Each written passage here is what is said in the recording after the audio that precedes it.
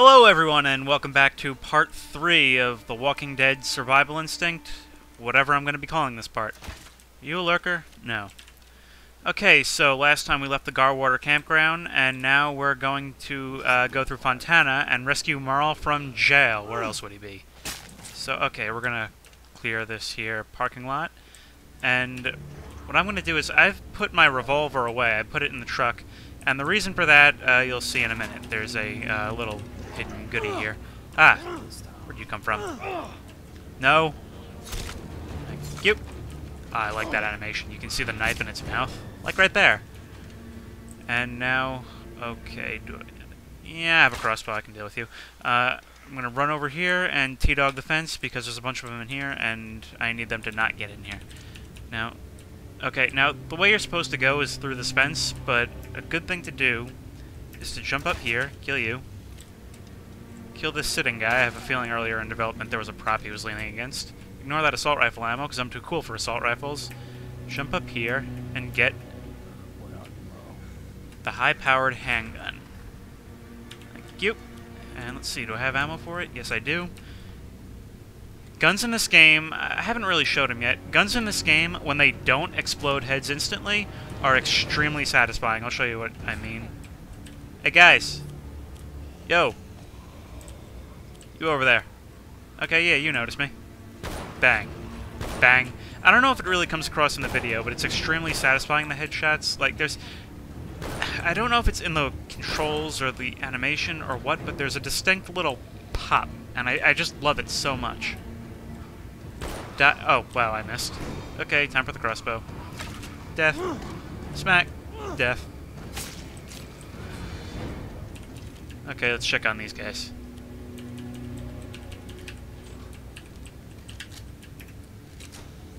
I say you guys owe me.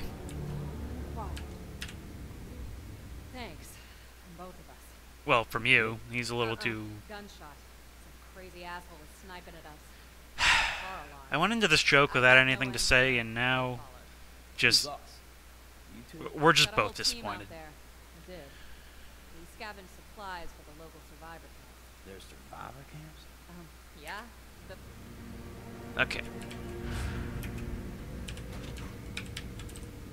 So now I have to go across the street to the movie theater, find Scout's friend, and get back here. Death. Death.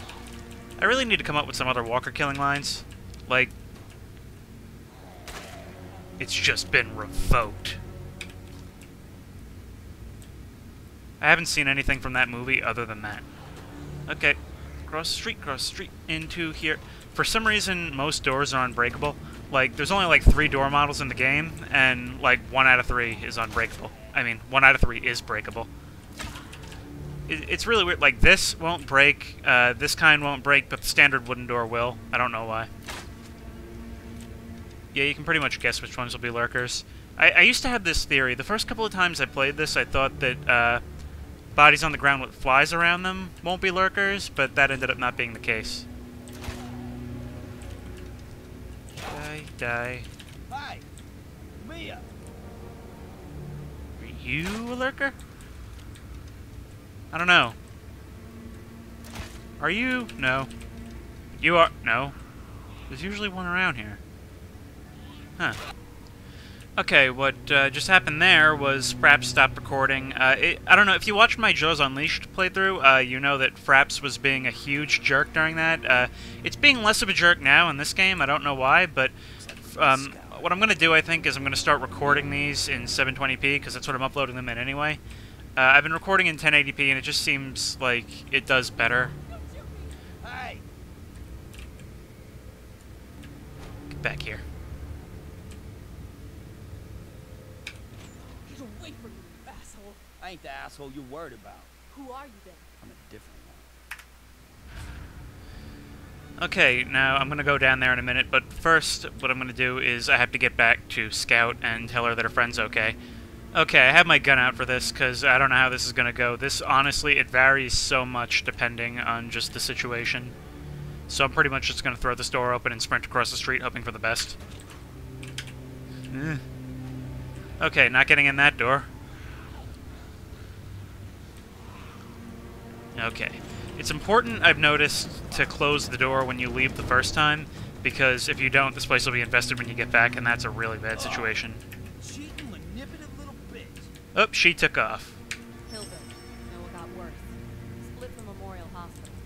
Survivor camps need the supplies more than Okay, well, thanks for the car, that's all I care about. And for the machete. Only take one. Mia's worth keeping around. The book is for I think these people, I've noticed these posters always correspond to a unique body that's nearby. And I heard, I'm not sure about this, but I heard that there was some kind of contest or something, and that's who these people are. I wouldn't be surprised, like the Telltale game, which, if you haven't played the Telltale game, it's in Season 2 right now, I highly recommend it, it's great. It's more story-focused. They did something similar where a lot of the unique zombies in that game are contest winners. How am I getting out of this? Okay, ready to use the last of my ammo. Die. Kill. Death. Miss. Run. Is there one behind me? I don't know, but duck into here. Man. Okay, and I don't know if Mia's gonna be here when I get back. I don't know if she is or not. You still here? Oh no, look at that, you're magic. Oh well, better get down there. Did I just take up another? No. You gotta be careful not to pick up too many. The maximum number of things in a stack is 9, but you can pick up more, but it'll spill over into another stack. Okay, might as well use ammo, since you're all already up. Okay, now this is what I like about the, just get all you dead. Nope, nope. Okay, I need to back out of this. I did not think this through. I'm going to show you what I like about the machete once we're down to just one of these. Ah, I might die. I might die. Yeah, I'm going to die. I'm going to die. I'm going to die. Back up, back up, back up. Stop switching weapons. I hate having this as the middle mouse button. Grab the stuff. Oh god, this is getting bad. This is getting bad. Okay, you're my guinea pig. What I like about the machete, it's one slice, one power throw, and you can just slice his head clean off. I love that.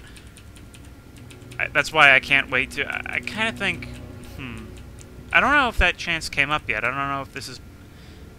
I seriously can't remember if that's before or after this, but you do get a fire axe at the hospital. That's why I'm probably not going to have a choice for that part. I'm just going to go to the hospital because I really want that thing. Perhaps just lagged again. Did I get all my bolts? I think I did. Okay. But time to heal up. I swear this is not a Mountain Dew commercial.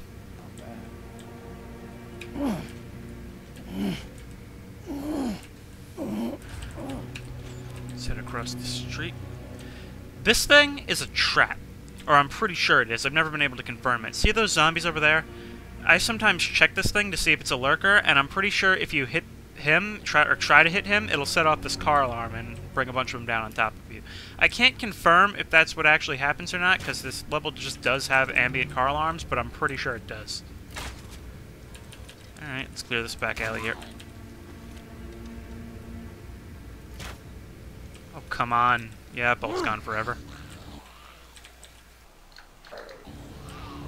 I really wish Fraps wasn't such a jerk. Alright, let's go in and see where Merle is. Merle! Dixon! Dixon! Merle! None of those lurkers? I could swear everything in this hallway is supposed to be a lurker. Instead, there was only the one. Where's the king of the monsters? Out of my way, buddy. I'm looking for Merle.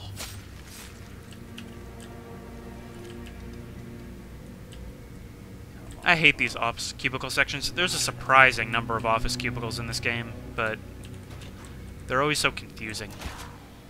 Much like in real life. I don't know. I've never worked at an office. I'm pretty sure they're confused. Yeah, no. Because my mom used to work in one, and, like, I used to play in there, and it is the most maze-like... How do you people work in these things? How? Hey, guys.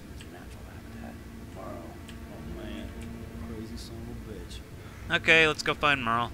I wonder if he has anything to do with the shooter on the rooftop. We've never seen Merle be a shooter on a rooftop before. Die.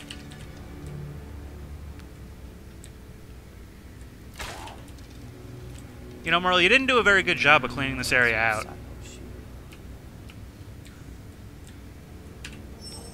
Oh, no. Sneaking up, are we? No, no, no. You're never gonna take me back there. Oh, come on, Merle. It's me. Merle. What's lower than impersonating a man's long-lost baby brother? You're just trying to gain false entry. That's what you're doing. Damn it, Merle. I'm just gonna leave you here. Keep your pants on, sweetheart. I locked this place down pretty good. Them people locked me up for days in the dark with all them abominations. But looky who's just a little bit too smart for 'em. Bro, you're stir-fried from the sun and the booze and whatever else you've been into. I do feel a little warm now that you mention it. I sprang myself, see? Established my little sniper's nest right here. And then I commenced to sending them soldiers a-packing. I rang the alarms, calling in the abomination. Man, those aren't soldiers down there. Just some scavengers trying to help people out. They don't even know who you are. They're in uniform, ain't they? And they came to take me back to the hole. I'm not going anywhere but Jake's, and that's where you're gonna take me. Come on.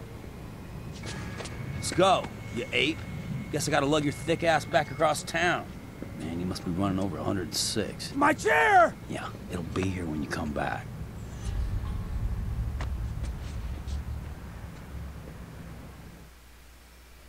Okay, so that's the end of that level. Mia joined us. She's coming with us. We also have a new car, so we have the space, and I think it's a little more fuel efficient. Normally, I wouldn't just show a full cutscene like that without saying anything. Normally, I'd cut things like that, but it's one of the best cutscenes in any game ever. It just serves as the perfect introduction to Merle.